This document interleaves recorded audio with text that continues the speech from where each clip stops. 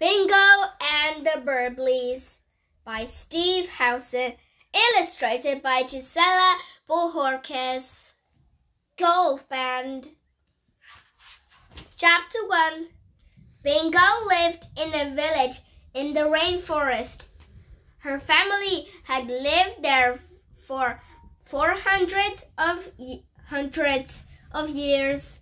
Bingo loved to explore. Every day she discovered something new, like a shiny beetle with great black horns, or a blue frog lived under a leaf, or a bright red bird with a curly tail. When she told her grandfather, he knew the names of all of them. One day, Bingo wandered further than usual.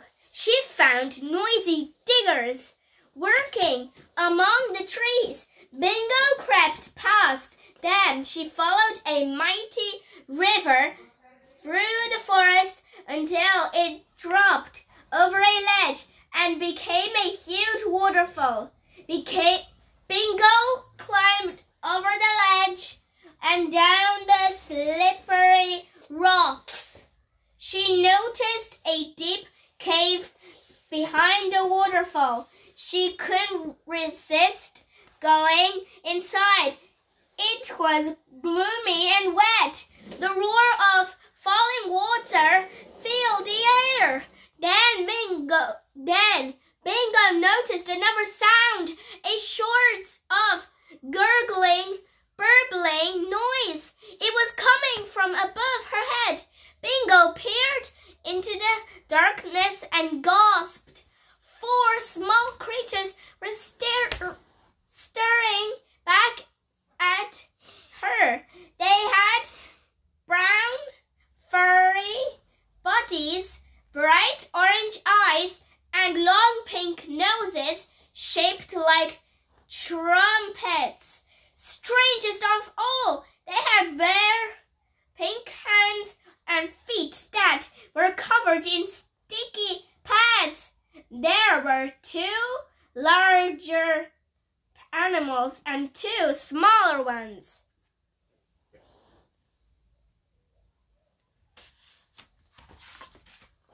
They held each other tight and burbled at Bingo. I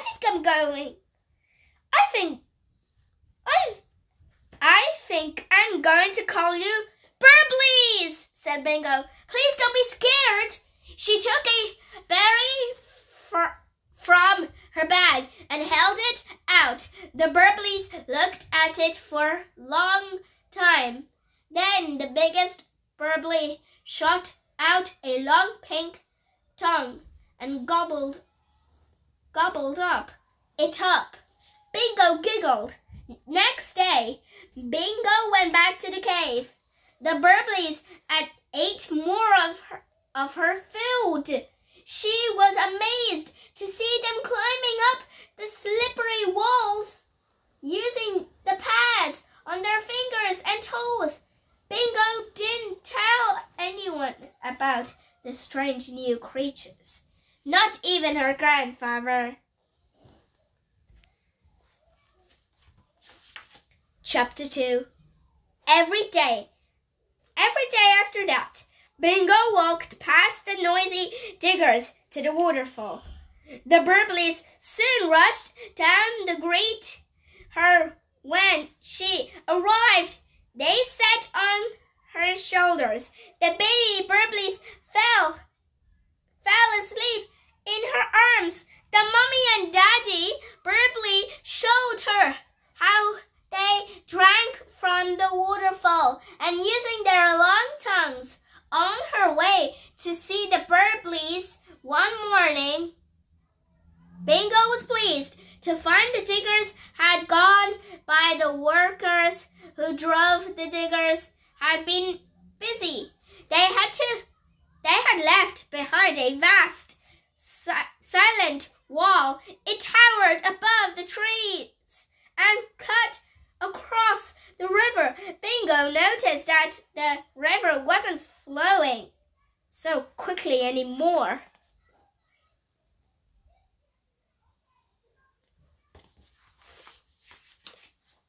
That night, she told her grandfather about the wall. He said, it was called a dam. It doesn't belong here, he said. The people who built it want to block the river so they can use the water. Over the next few days, the river got narrower and narrower. The waterfall got smaller and smaller until it was just a trickle. The Burblies' cave started to dry out. Without the waterfall to protect them, the Burblies were afraid. One morning, Bingo found the daddy Burbly sitting in a tree, making a loud booming call through his nose. It echoed across the forest. The mummy and two baby Burblies, were huddling on the floor at the back of the cave. Their fur and skin had dried out. The cave walls were too dry from them to climb. "You're not safe here anymore," said Bingo. I'll take you home with me."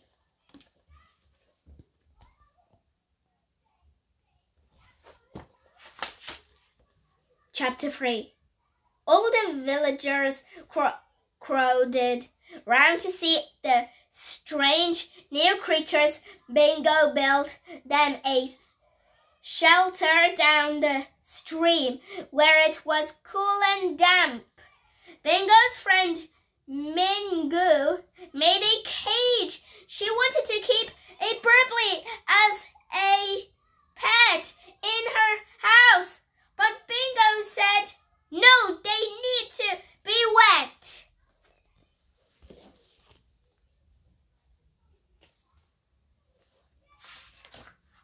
The head man wanted to eat one for dinner, but Bingo said, "No, they are not for eating." So soon, news of the creatures spread through the jungle. People from nearby villages came to see them. A man with a camera came. He took photos to put in the newspaper. After that, a group of people with pale skin and bright-colored clothes came to take photos. Grandfather frowned at them from the doorway of his hut.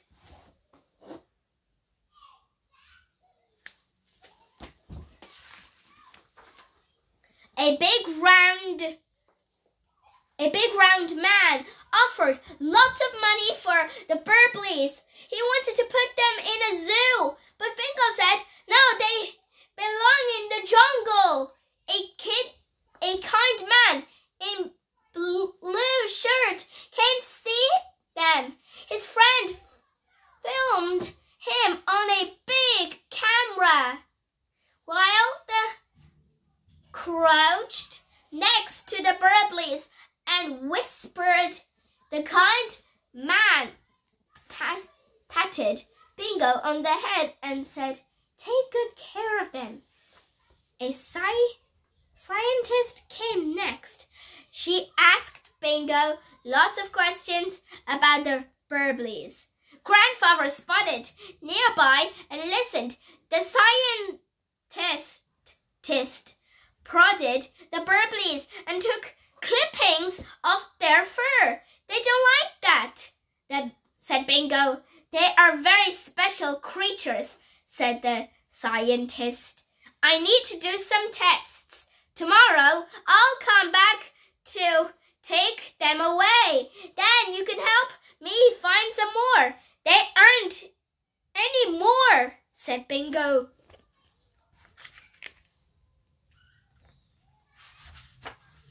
Chapter 4. before. That night, Bingo couldn't sleep. She was worried about what would happen to the Burblies. As she tossed and turned on her sleeping mat, she heard a tap, tap, tap outside. It was her grandfather. "Bring the Burblies and follow me," he said. Bingo followed her grandfather out of the village and into the dark forest. The Burblies clung tightly around her neck. It was pitch black among the trees, but Grandfather knew the way. The forest was full of strange sounds all around them. Frogs, bats, birds, and insects were calling to each other. Bingo and her grandfather climbed steadily up the mountain behind her village. When the sun came up, they were high above the clouds. They stopped to eat some berries and fruit for breakfast. Grandfather watched as Bingo fed the Burblies. Then they walked all day. They walked down into the next valley and up the mountain on the other side, then down and up again.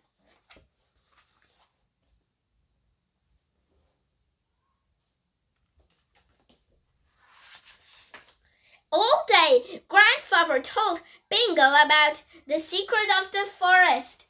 He showed her plants that could cure sickness. He showed her a bird that looked like a branch. He showed her frogs that had see-through skin.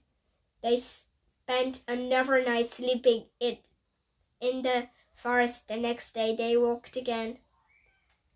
Chapter 5.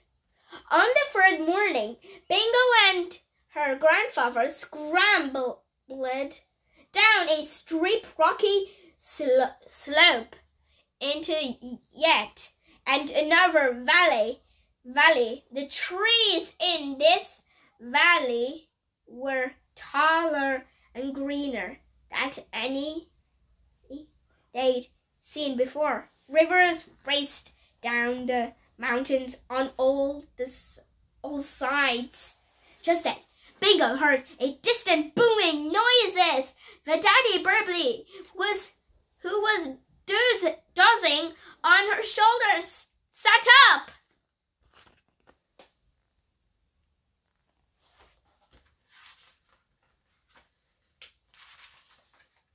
The booming sound came again. The daddy Burbly gave this own loud booming call, and boom came back in reply. Bingo looked at her grandfather open-mouthed. He smiled back at her. They walked down into the lush trees. A curtain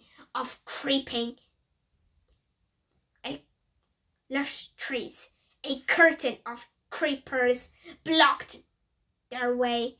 Grandfather pushed the creepers aside and led Bingo into the most beautiful valley she had ever seen. Waterfalls tumbled on all sides into a deep lake. There was a cool mist in the air, and rainbows filled the sky. The trees were bursting with flowers and fruits and berries, but some of the fruits were moving. Bingo looked closely and realized that they weren't fruits at all. They were Burblies. "Welcome to the village of 1,000 rivers," said Granddad. "My own grandfather brought me here a long time ago, when I was about your young." He lifted his hands to his lips and gave a booming Burbly call. Hundreds of Burblies boomed back in reply. The 4 Burblies on Bingo's shoulders joined in too. More Burblies appeared from behind the waterfalls. Bingo felt happy, but sad at the same time. She grinned at her furry friends. "You're home now," she said. "I think you'll be same here." The Burbley family gave her a big, sticky hug. Then she held up her hands and let them climb into the nearest tree. Grandfather put his arm around Bingo's shoulder. "Let's keep this place our little secret, shall we?" he said. In this valley, all around them, Burblies burbled happily, just as they had done for 100 of years. The end.